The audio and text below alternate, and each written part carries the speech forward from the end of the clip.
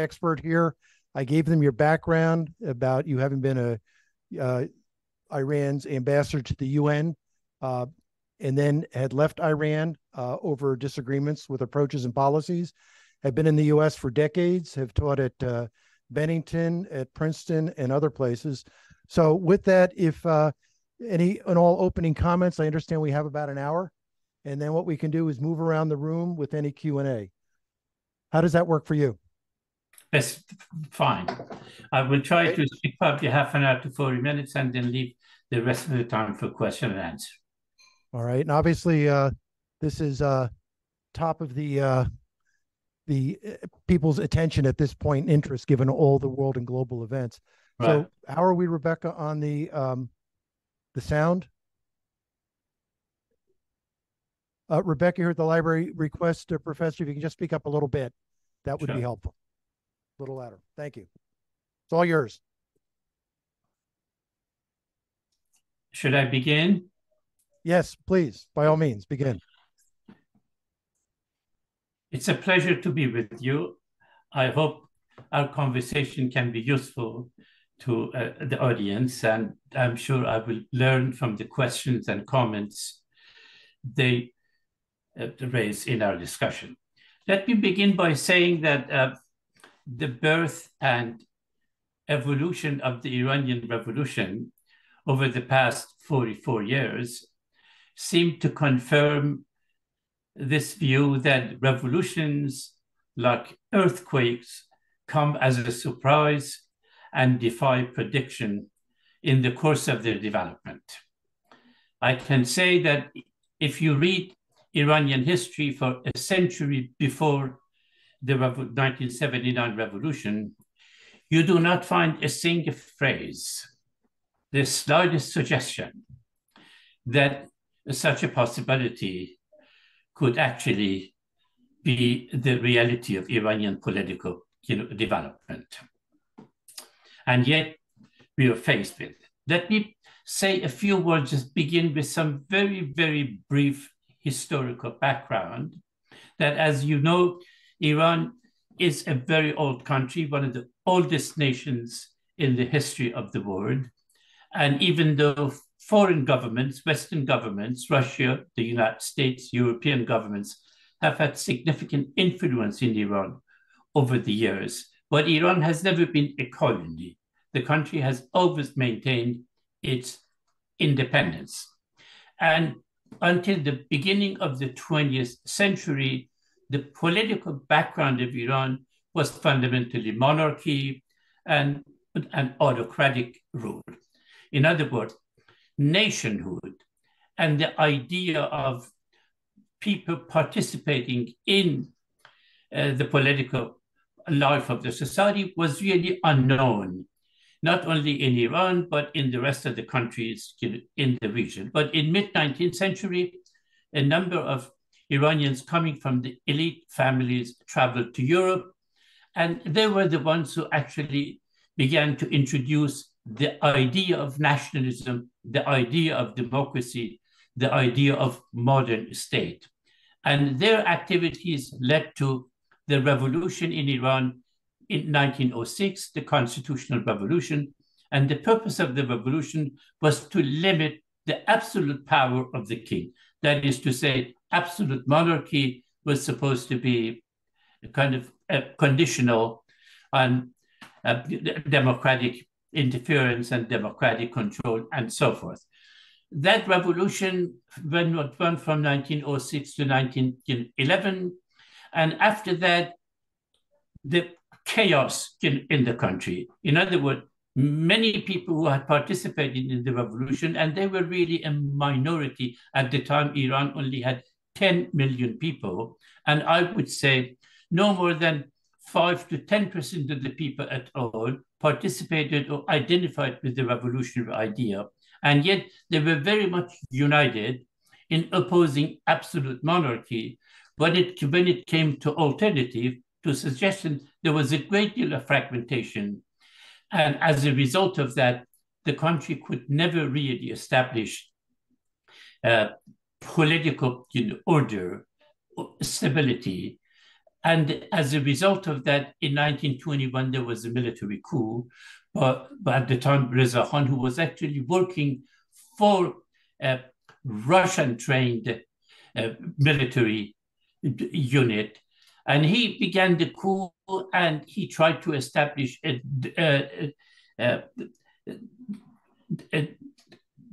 a government that is moving away from monarchy to republicanism. But it's very fascinating that the religious people were very much opposed to it because they associated republicanism with what was happening in Turkey under Ataturk, which was very anti-religious traditionalism, and also the idea of republicanism in Western Europe or in the United States largely was secular, and the religious people at the time were opposed to the idea of secularism. As a result, Reza Khan ended up establishing the Pahlavi monarchy in 1925, and he was very much interested in economic, educational, judicial modernization of the country, and he had a great deal of success in this regard with the assistance of Iranian elite who had been educated in European countries. And yet he was a dictator. In other words, he was very much interested in modernization, particularly in the education, judiciary, economy, and yet he continued to be an absolute monarch, and lack of freedom created a great deal of criticism against him. And as time went on, particularly during the 1930s, he seemed to be more attracted to what was happening in Germany and in Turkey. The only country where he visited was visiting Ataturk in Turkey, which was actually a Republican state against the religious tradition of Turkey. And he was also invited to have close relationship with Germany. So when the World War II began, the European countries and the United States did not trust him because of his close association with Germany. So they expelled him from the country and made his son, who at the time had been educated in Switzerland. And when he became a king, he was only 21 years old. And during the 1940s, because he did not have power, Iran really enjoyed from 1940 to 1952, Iran enjoyed a genuinely open society in the sense that all political parties were free to act, and the idea of nationalism, the idea of modernity gained a great deal of attention and attraction during this period. And the only time in the entire Iranian history that the society really enjoyed civil liberties. And Mohammad Mossadegh, who was a nationalist, a Swiss educated lawyer, he led the nationalist movement. And at that time, Iranian oil was completely controlled by the British. So nationalization of oil became the organizing idea of this nationalist movement. And he actually succeeded. It was the first time that the British economic interest in the region was being significantly challenged, effectively challenged, and the British resisted it. And the opposition to Mossadegh, which was the liberal nationalist prime minister, led to a coup and during when Truman and Atchison were in power, Great Britain tried to influence President Truman and his Secretary of State Atchison to engage in a coup against Mossadegh, the liberal nationalist government. But President Truman and Atchison, who personally knew Mossadegh, they had met in Switzerland during their when Mossadegh was attending law school there, they refused to do that. But when Eisenhower and the Dulles brothers came to power, they joined Great Britain and they engineered a coup against Mossadegh. And the Shah, from then on, became a dictator very much like his father, even though he continued to be interested in modernization in the area of economy, education, culture, art, and so forth. but there was absolutely no political freedom. Therefore, at that time, there was this sentiment of that against the coup, and became a very close ally of the United States. The kind of anti-Americanism, anti-Westernism that we witnessed after the revolution, it was born in 1953 following the coup. So that, in other words, there were at that time, after the coup, the freedom of expression came to an end and political repression was expanded. And yet the Shah was very much interested in modernity and very close to the United States during his entire rule. And several political parties developed during the period. The leftist parties, the national liberal parties, and the religious groups. And here, all of these groups, they were the opponents of the Shah during the 1960s and 70s, even though they were very different from each other. The Communist Party of Iran was actually a tool of the Soviet Union. Followers of Mossadegh were very much influenced by Western European liberal nationalism. And the religious people that we will talk about more, they were really more, their opposition to the Shah had more to do with liberalization or modernization of the social cultural values and personal freedom, particularly with respect to gender equality, than with his dependency on the United States or on economic issues. In other words, while the leftists and the liberals were focusing on social justice, on democratic values, the religious groups led by the clerics, their opposition was fundamentally with advancement of social cultural modernity of the country. And yet what they all had in common, that is these competing different groups, what they had in common was opposition to political autocracy of the Pahlavi dynasty. That was the basis of the revolution. And we really have to understand, and I don't know the audience, the older people on the audience, people who remember the politics of the 1960s and 70s, particularly the anti-war movement, that anti-Vietnam War movement in the United States and in Europe. It was very influential. And also the revolution in China, the revolution in the Soviet Union, the revolution in Cuba, very influential among certain intellectuals, educated, particularly the leftist groups. In other words, the atmosphere of the time was very different from what we witness today in the world. So when here, the religious people, Ayatollah Khomeini, who had been expelled from Iran by the Shah because of his it's very fascinating to say his main opposition to the Shah was his because of Shah's giving the right to vote to women, even though there was no free election, but it was symbolically important, and gender equality under the Pahlavi, as well as socialist, as well as secularization of the judiciary and the educational system of the country.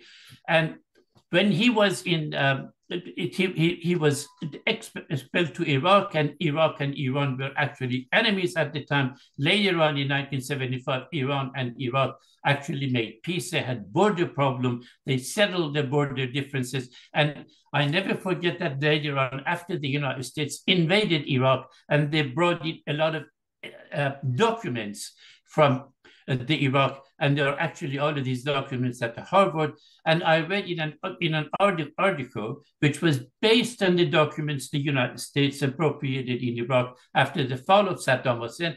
I read a fascinating conversation between the Shah and Saddam Hussein. The Shah called Saddam Hussein and says, expel Khomeini from Iraq. And Saddam Hussein tells him, if I expel him from here, he might be actually more of trouble for you, but here he's under my control. The Shah thought expelling Khomeini from Iraq, it would humiliate and isolate him.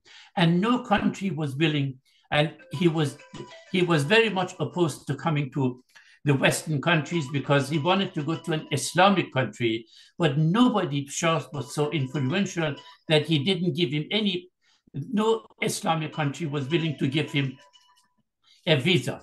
So he ended up going to France because at the time, the Iranians didn't need visa to go to France and many other European countries.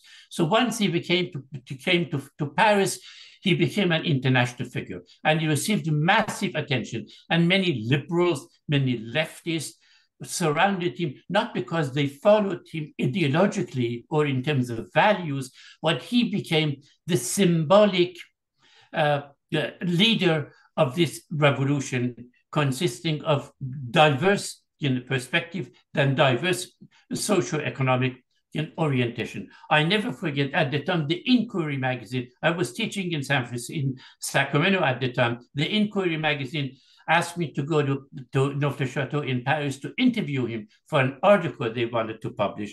I went there. The first thing I told him when I interviewed Khomeini in Paris is I introduced myself as a teacher, as a professor. He interrupted me and said, I'm also a teacher. Nothing I wish more than returning to Qom, which is a religious city, theocratic schools are there, and to resume my duty. I thought it was music to my ear. I said, well, this man who is actually supporting a revolution against autocracy and against dictatorship is not interested in power. And he said that, which later on we learned that it was very systematic deception, introducing himself as someone who is not interested in power. So when he came to Iran and took over the country, finally, when the Shah collapsed, here there were 4 revolutions in the 20th century: Russia, China, Cuba, and Iran. These 4 revolutions had 2 fundamental things in common. One was having an uncontested leader, that is an absolute leader in all 4 of them, whether it was Stalin and Castro, Mao Zedong, and Khomeini. And they had another thing in common, which was really fascinating, and that is really the point that we must understand about the Iranian Revolution in order to appreciate its uniqueness or suffer from its uniqueness. The other 3 revolutions in Cuba, in China, they claim to create a society that had never existed before. In other words, they were interested in Marx, and Marx, the fiction, the imagination that had created for a classless society, interviewed a lot of people. What happened in reality? It all collapsed. It was meaningless in reality. In Iran, it was different. They wanted to return to a state that had existed 1400 years ago. In other words, it was return to the beginning of Islam, that anything that happened in Iran for a century toward secularization, they were very much opposed to it. In other words, the Iranian Revolution was not looking forward to create a society that had not existed before, but a society that had existed 1400 years ago. And that society is largely the product of imagination and fiction. It has absolutely nothing to do with historical realities, except one important dimension of that early Islam, which was actually successful in the beginning. They rejected the idea of national boundaries. Islam was supposed to be a universal religion, and the purpose of Prophet Muhammad and the political movement, from my perspective, it started was expansionism. And during his lifetime and shortly after that, it started in a small village, and it ended up being the second most powerful religion in the world. So in other words, the Iranian Revolution, which is a fundamentalist revolution, it was anti-Enlightenment, that is, fundamentally opposed the ideas of modern socio-cultural values, which began with French and American Revolution, institutionalized in this country, particularly with the idea of gender equality and secularization of judicial and educational system. They tried to move this. In other words, Khomeini openly said, we reject the idea of nationalism, and he used the word ummat. Ummat in Arabic means Islamic community. So they were very much, they started assisting other Shi'i groups. Remember that Iran is a Shi'i Islamic country, and uh, if there is question, I can respond to the differences, but the differences between, let's say, Protestantism and Catholicism, it led to war and violence. The same thing with respect to Shiism. But Iran was the only country where a majority of the people were Shiis, and from the very Shiism of Islam started in 17th century, and the Safavid dynasty, which was competing with the Ottomans, they used Shiism as an ideology to compete with the Ottomans, who were Sunnis. And yet they managed to, with respect to socialization and inheritance of religious values and so forth, Iran became a Shi'i country, and they decimated the Sunnis even to this day. So Iran began to help the Shiites in other Arab countries. In other words, going beyond that transnational, trans-border involvement, the Shiites. At the time, Iraq had a Shi'i majority, but they were powerless. Saudi Arabia had about probably no more than 10% of the Shiites, and again, they were very much marginalized politically. And in many other countries, the great help that the Iran received with respect to its expansion of Shi'i religion in the region and confrontation with the Western world was when President Bush in 2003 decided to invade Iraq. Iran was the real beneficiary of that invasion, because after that the Shiites came to power, and today they are in power, and Iran connected with Shiites, very close relationship, and from there to Syria, which was Shiites of Syria represent 10% of the population, but they dominate the country, and Iran has been very close to the Assad family in Syria. It's in Syria when this overwhelming majority of the Sunnis rebelled against the Shi'i government in Syria. It led to civil war. As we remember, it's relative, but from 2011, it went on, and Syria had about 20 million people. As a result of the civil war, 10 million people were had to leave. They became, and 600,000 people died, and 10 million people became refugees. Many of them, and even to this day. And Iran played a role. Russians did the bombing, and the Iranian Revolutionary Guards used force in order to stabilize Assad government, Bashar Assad government, which really represents a tiny minority and one of the most cruel government on planet Earth. So here, Iran became a major force in the Middle Eastern countries.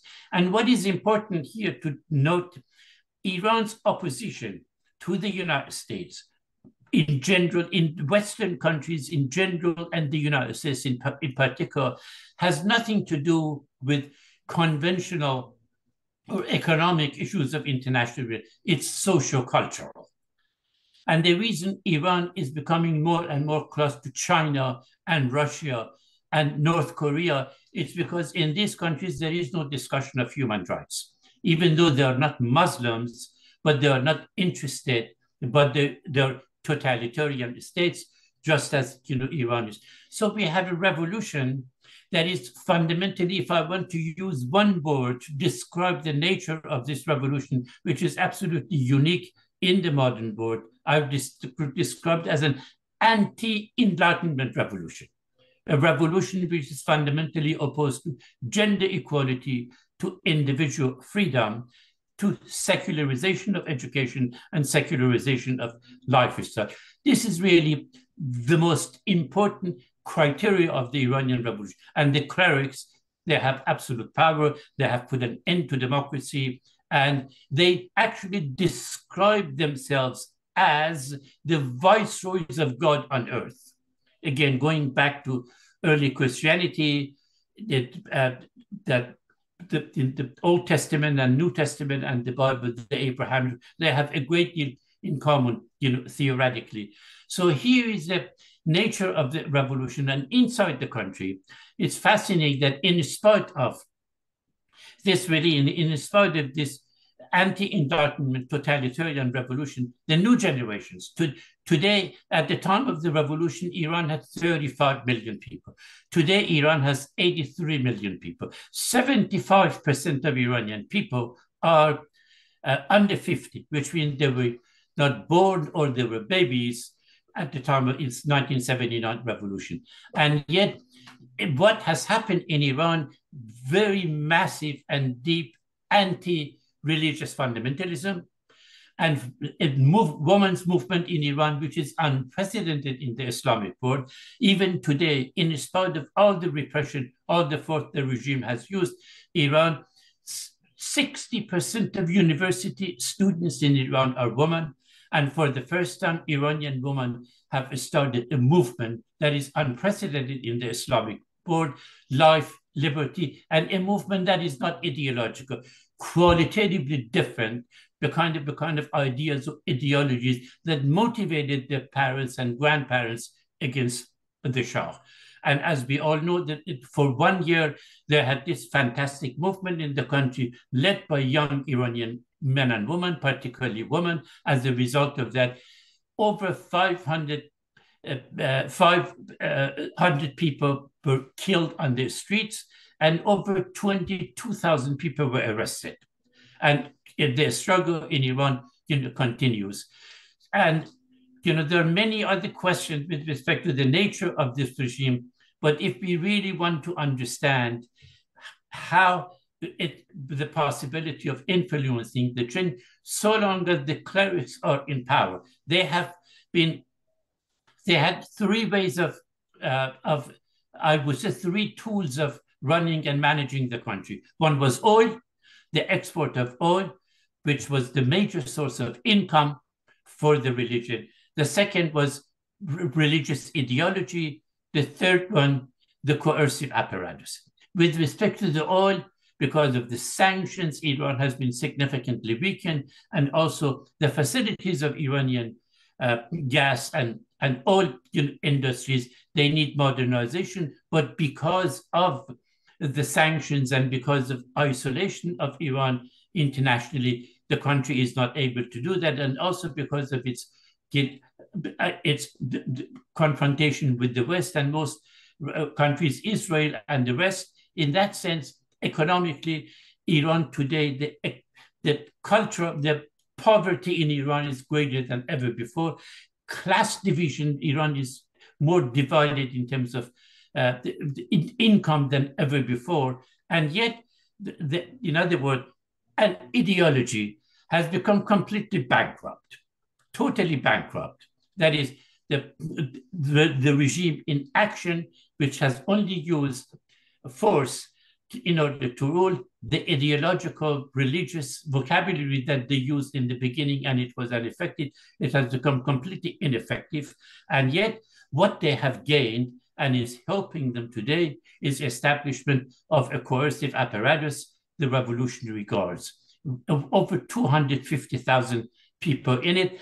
And it's really very much, if I want to find one example in the world to say that the Revolutionary Guard is Hitler's Gestapo. In other words, this tashkilat, this organization is created to defend the regime. It has virtually nothing to do with the security of the country at large. And they're ready because they have both economic and ideological identity with the regime. They control about 40% of the country's economy. So long as there is an absolute ruler in Iran and the Revolutionary Guards remain united, it's extremely difficult to challenge the regime. But the hope is, and there are many indications, there is evidence that within the Revolutionary Guards, there are divisions and fragmentations. That when Khamenei, the absolute ruler, he's 84 years old, when he passes away, there is hope the based, I can't get into it because of the details and lack of time, but there is really some evidence that within the Revolutionary Guards, particularly the younger people, they're raising questions and opposition to the regime, but it is not open, it's not over. And yet it's conceded only after the disintegration or division within the Revolutionary Guards, it can provide opportunity for the vast majority of Iranians who are opposed to the regime, particularly the young people, who are very much, and what has prevented the Iranian regime to control the society ideologically or culturally is the revolution in communication. Every Iranian has the telephone. And they're very informed. I think Iran is the 5th country in the world in using the virtual universe, and the regime has not been able to contain and suppress that. So I'm personally hopeful that the new generations, after Khomeini, the absolute leader, is eliminated, that there is a possibility of division within the revolution, because the possibility of Iran restoring its tradition of commitment to the idea of democracy, commitment to the idea of acceptance of civility and diversity of perspective, which are inevitable. There is hope in Iran among the young people, particularly women. The women's movement in Iran is unprecedented in the history of the Islamic world, and that is really the hope that after fall of the absolute leader and fragmentation and division within the Revolutionary Guards, Iran could have, in what way it's impossible to predict it, but the hope that this totalitarian anti-environment regime can come to an end after the fall of the death of the absolute leader and the division within the Revolutionary Guards. I'll be happy to share my comments in response to your questions and comments. Thank you very much. Professor Farhang, thank you for that. Round of applause. Yeah. We appreciate that, the backgrounder, the insight, taking us back into the deep history and back to this time. And the demographic here is, I would say people on average are a little over 50 at this point. Would you say? Right. We have agreement here. So 55% of 75% of the people in Iran are 50 and under 50 years old. Right. So the demographic in Iran is extremely, and I should really add here that the Iran leads the world in brain drain. Over 7 million Iranians, overwhelming majority of them professionals and entrepreneurs, have left the country. That's why political activities against the Iranian regime in Europe, in the United States, in Australia, in New Zealand are very, very active and unprecedented. So far as I know, as a student of international relations, I had never known exiles, dissidents outside the country constituting a significant political movement and cooperating with the dissidents inside the country. Be amazing. Time will tell. We're going to go around for questions here. Your name and your question, please. Jeff, I'm interested in the religious roots of the anti-Semitism towards Israel, towards Jews in general, where that comes from in Islam. And I wanted to know your take, secondly, of what you think. Well, you mentioned Hitler's Gestapo wiping out resistance, but Hitler was also trying to destroy a people, the Jews. Where does that come from in the religion? And first of all, Islam is anti-Semitism is not strong in Islam. There is definitely anti-Semitism, no question. When you read the, and I would say anti-Semitism in Christianity has always been stronger than in Islam. In Iran, they are using, it's not so much anti-Semitism, they are anti-Semitic. Just there is no question about that, the clerical leaders. But Iran, Jews in Iran they were very much integrated into the society before the revolution. And there was really no anti-Semitism in Iran before the revolution. What the theocracy in Iran is doing is actually using Israel. Opposition to Israel has become a tool and an instrument of appealing to the Arab masses, or the called Arab street, because there is definitely resentment toward Israel in Arab street, whether it has partly anti-Semitism and partly with respect to identity with the Palestinians. So Iranian definitely today is behaving, the Iranian regime, as an anti-Semitic regime. But I can tell you without any question that overwhelming majority of Iranian people are opposed to that idea. And in fact, Iranian Jews are in many ways more Persian than the Persian. They have been in Iran as we go from before Christianity. So the anti-Semitism in Islam, we could find the same roots as we find in Christianity. But today, the Islamic regime specifically is using anti-Semitism and anti-Israel as a way, as an instrument and tool of its expansionist, territorial expansionist ideas in the Middle East region. For example, the Hamas and Hezbollah, they receive a great deal of money, military assistance, economic assistance. In fact, the Iranian leaders know that these people are not able to defeat Israel, but they are used in order to promote the ideology, the radical anti-Enlightenment ideology of the Iranian regime. In other words, if we really want to understand the animosity of the Iranian regime toward Israel, we have to look for political motives more than religious motives. Thank you. Other questions? You'll come around here. Hi, I'm curious what your recommendation would be for American foreign policy towards Iran today. American foreign policy toward Iran is to support, to what I identify with the liberal. In Iran today, there is definitely a democratic movement. A democratic movement cannot be organized. But when we look at literature, when we look at activities of the number of political prisoners in the country, the United States must support this progressive democratic movement in Iran. But the United States has a dilemma. As that dilemma, we have to understand. Iran is pursuing the idea of gaining the capacity to make nuclear weapons. And technologically, the country has, that technology is started under the Shah. And in the beginning, the Iranian regime opposed that. But later on, particularly during the Iran-Iraq war, they decided to revive the nuclear program. And now they're enriching uranium up to 60%.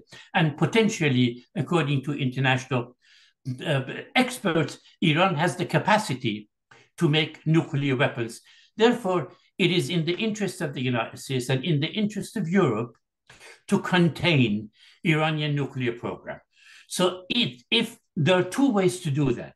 One is diplomacy. The other one is force. At the present time, I don't think the United States or European countries are in the position of invading Iran militarily, because it could lead to civil war, a regional war, and the devastation that the Iranians will suffer from it. And after Iraq and Afghanistan and Syria and Libya and so forth, even there is public opinion in the United States is very much against military interference. So the United States, on the one hand, they have to oppose the regime. They have to support the progressive people in Iran. On the other hand, they have to be open to negotiation, because if Iran gains the capacity to make nuclear weapons, we can be certain that Turkey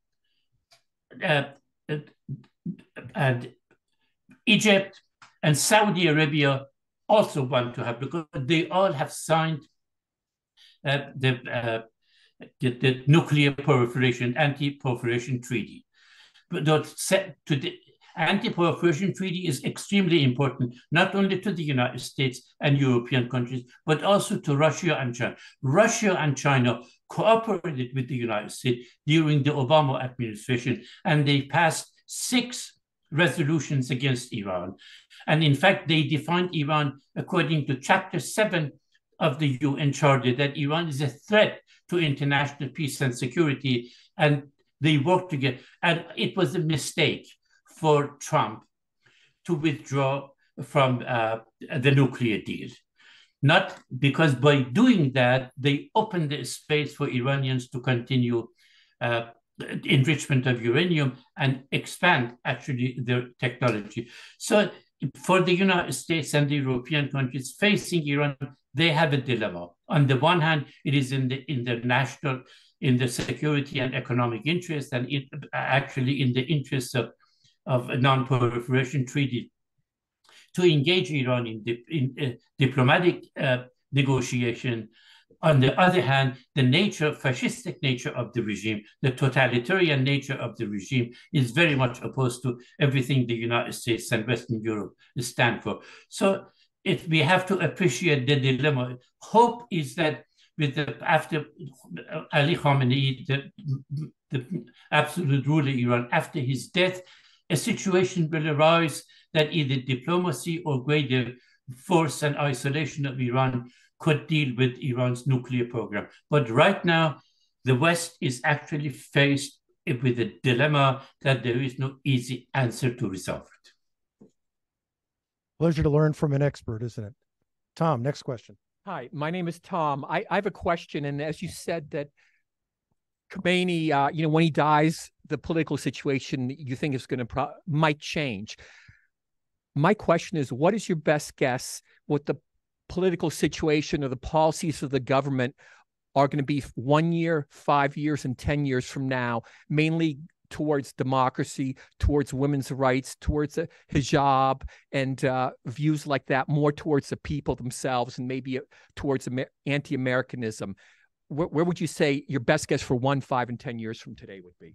I would say if I go to between 5 to 10 years, Iran, first of all, it's fascinating to know that Iran in the Middle East is probably the most pro-American society in the Middle East and North Africa. It's a fact. It's really the overwhelming majority of the Iranian intellectuals and writers who all participated in the revolution, thinking that they were establishing some kind of democratic, open society. They live in Europe and in the United States today, as well as in Canada. And particularly, what is interesting in Iran, in the past, the leftists played a very self-destructive role by assisting their theory, their ideas, had convinced them that the clerics, religious people, cannot establish a state. So we have to use the religious people against the liberals and the social democratic people.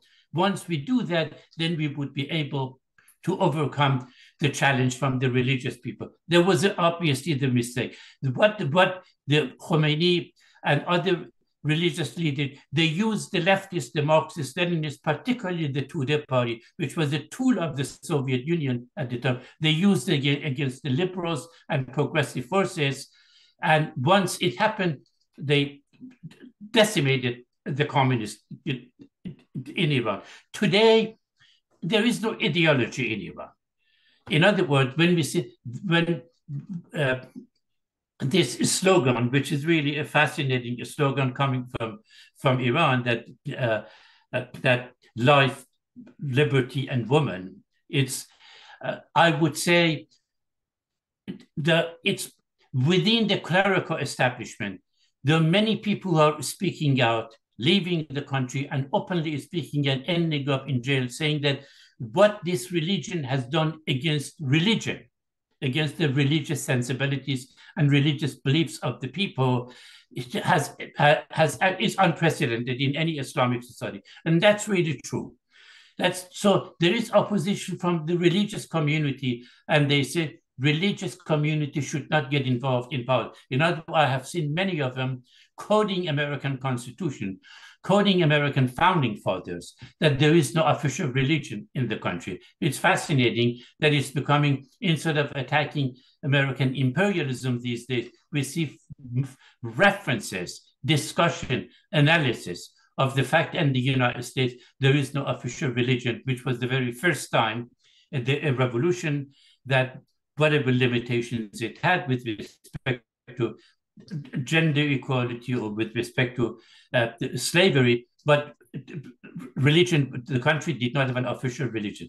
So in that sense, the mindset, the sensibilities, the ideas, the literature appealing to the young people in Iran and two generations. And as I've said before, 75% of the people representing post-revolutionary generations.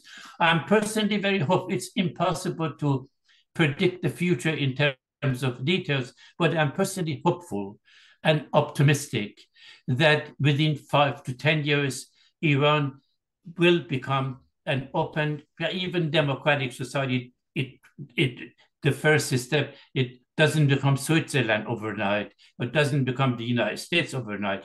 But I think there is a great deal of potential activism in Iran that Iran will be, we don't have a single, Israel is the only democratic state in the Middle East. And even there, because of the Palestinians, the question of democracy has all kinds of challenges to be faced. But for the Israeli citizens inside the country, even for the Muslim inside the country, there is democratic freedom. There is open, the only country. We don't have a democratic society. It was hoped that Turkey will establish the first Islamic democracy in the region. Unfortunately, even Turkey seems to be moving in the wrong direction. So I personally hope and I'm optimistic that the Iran will be in 5 to 10 years a country which is nominally, Islamic, and most people would probably have the religious values and beliefs in a non-ideological way. But I'm very hopeful that Iran will be a democratic country in 5 to 10 years. This is why it's so helpful to learn from experts. Who would have thought this view from the inside about how things continue to shift? Many. Go ahead, please. But book writers, poets, writers, musicians, just over for 1 year, as I ended up explaining, universities, you see what they have done to the university. They have put an end to secularization of education, secularization of the judiciary. So there's opposition even from within the religious community, opposition to these policies. But there are actually, both inside and outside the country, there is no limit to essays and books published with respect to both criticism of the existing regime and hope or optimism with respect to the movement toward a democratic society. I'm personally optimistic and hopeful. Professor, here's your next question. Hello, thank you very much. I really appreciate your comments. My name is Ellen. What is your perspective on the role of the sanctions that the U.S. and others have imposed on Iran? It's obviously hurt them economically and it hurts the people. Is there still a role for sanctions in foreign policy? You see, sanctions have never really led to, the only place where the sanctions seem to have worked was South Africa, historically. There are many people, however, sanctions has to be purposeful. Sanctions with respect to military or any kind of technologies that expands the power of the state, absolutely necessary. But to the extent that sanctions are going to limit economic activities, people will suffer. Because Iran, in a rentier state, Iran is a rentier state. The major source of income for the state is from oil export, gas and oil export.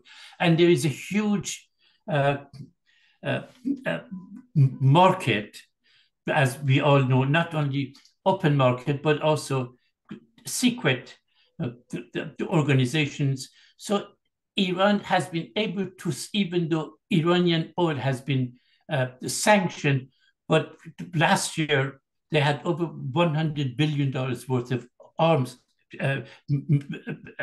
oil and gas export. So I'm not really an economist. I cannot give you details, but the sanctions, to the extent that it has to do with power of the government, they're absolutely necessary. But to the extent that sanctions could limit the business people, the private sector of the economy, people will suffer, because people who are associated with the government, they won't suffer economically, but the ordinary people do. And many people have written a great deal, but in what sense the sanctions is necessary has to be continued, and in what areas sanctions have, for example, with respect to food, medicine, some humanitarian activities.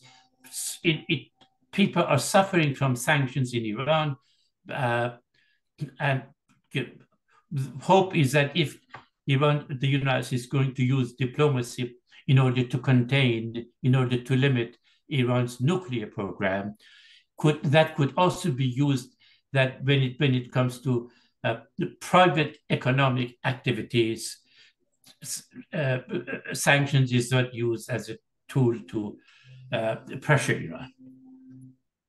But there are many economists have written about these things in details. I'm not really informed about that. We have about 15 minutes left and a few more questions. Vito? Yeah, my name is Vito. This has been fascinating. Would I be correct in understanding you to say that the hope for change in Iran will not come from the United States or from external forces, but will come from the demographics and come from the changing population, will come from the diaspora population, from the intelligentsia, will be internal change rather than imposed from the outside? Would that be a correct understanding? Absolutely. It's not only, as a very general proposition, the United States has unprecedented destructive power, as we saw in Iraq, as we saw in Afghanistan, as we saw in Vietnam. But when it comes to construction, it has to come from within the society. It has to come from what Iran needs is a kind of coalition building.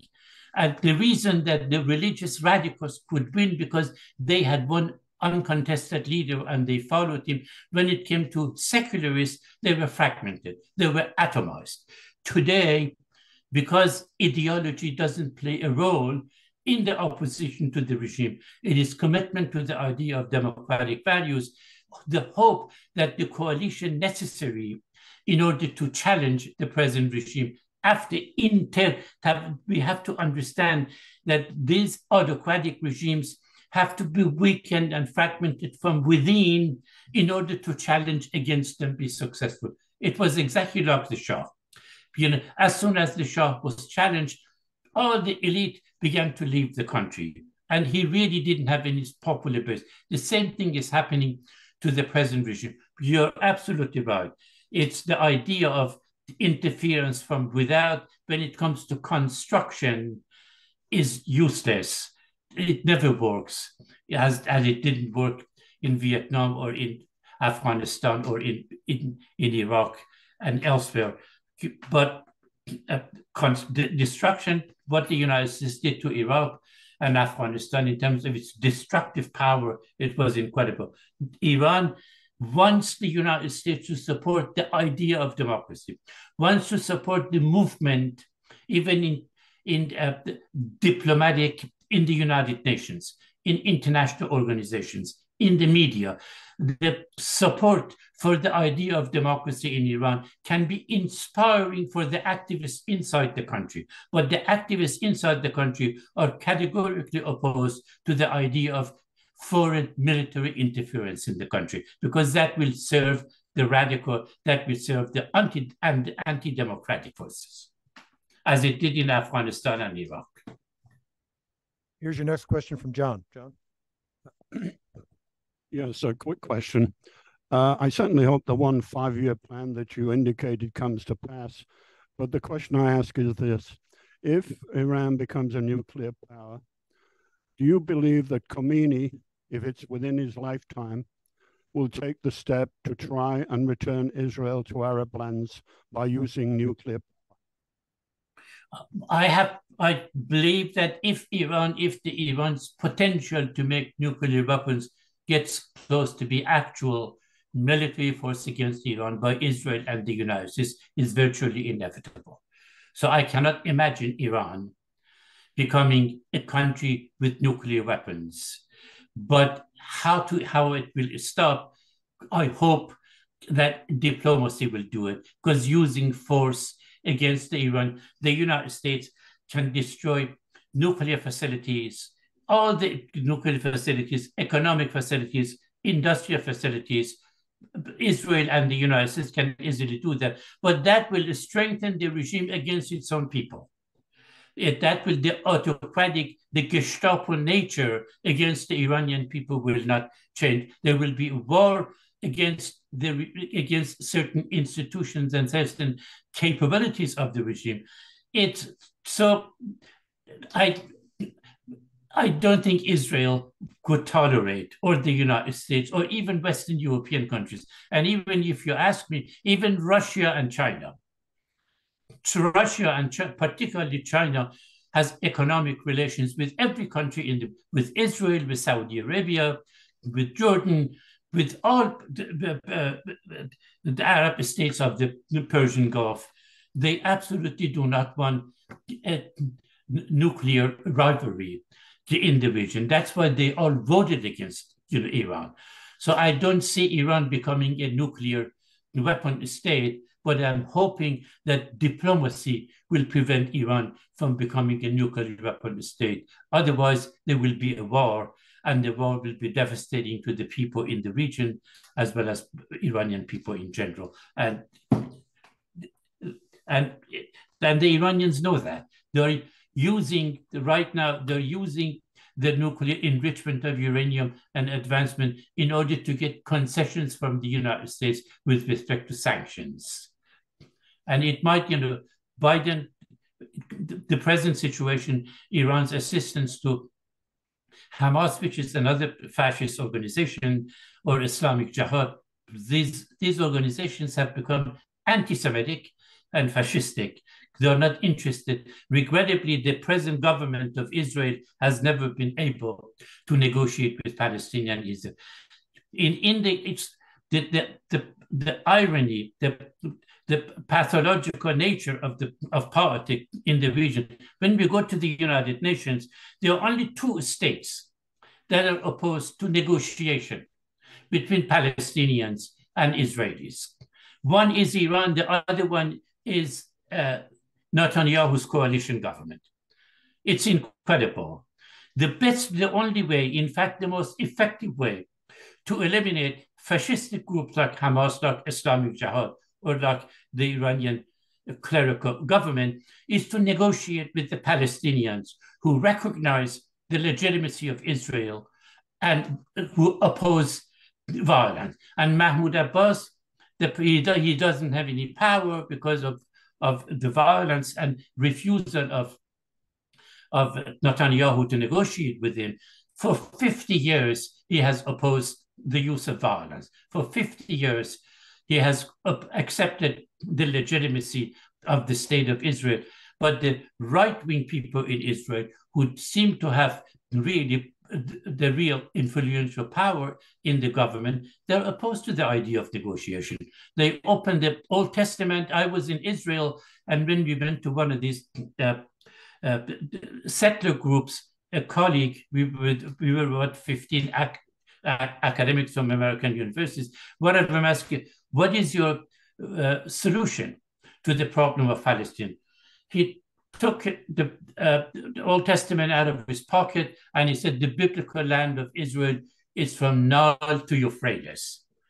And they don't recognize, the vast majority of Israelis want peace, want negotiation, but they don't really, when it comes to political power, they have not been able, and largely due to the threat they face from outside.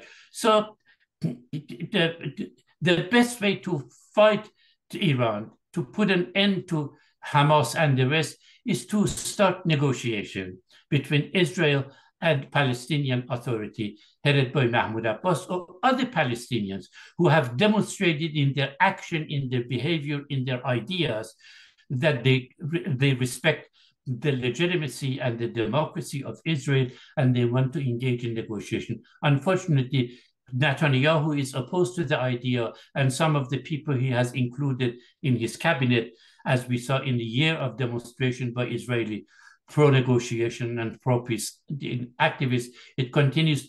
Hope is that the present tragedy can change the government of Israel, that we have a more coalition government interested and active in negotiating with Palestinians. After the death of Ishaq Rabin, the man who signed with Yasser Arafat, they signed the Oslo Accord. Then they started negotiating, and there was hope that they will solve the problem peacefully when Ishaq Rabin was assassinated. By who? By a radical Israeli who categorically rejected the idea, and he has supporters. So the hope to defeat Iran's and other Arab radicals against Israel is negotiation with pro-peace and people who want to coexist with Israel. And that's really otherwise the tragedy that you're witnessing today has no end unless there is a negotiation between Israel and pro-democracy Palestinians. We have time for one more question. Hi, my name is Tom. I want to ask you a question about the role of Islam, not only in terms of theology, but in terms of a government practice. And I'm looking at not only at Iran, but also in Erdogan in Turkey and the Muslim Brotherhood. And do you see the ability of democracy to become part of that theological frame of mind, or will it take some kind of change? It will take change. There is no way. So the moment you begin to present religion as they did in Iran during the 1960s and turn it into an ideology, it is absolutely. Islam does not recognize plurality of perspectives in the society. In any open society, across the board, even the most democratic societies, that democracy has four unwritten assumptions that when in any society where people are faced with challenges, with the issues that concern them all, they have conflict, that they have diversity of interest, conflict of interest, they have conflict of ideas, they have conflict of style, they have clash of personalities. Democracy is the only way to deal with that. Islam doesn't permit that. And I would say any religion that becomes an ideology doesn't permit that. Just as for a minority of people, Judaism has become a political ideology. I was in Israel even on people, some of the radical people who, for example, want the rest of the society to subscribe to their normal, regular practices. Instead of leaving it to individual choice, they do it collective. We saw it in Christianity. Islam is worse because Islam, unlike Christianity and Judaism, from its inception, it was a political movement. From its inception, it was a totalitarian movement. It never accepted diversity.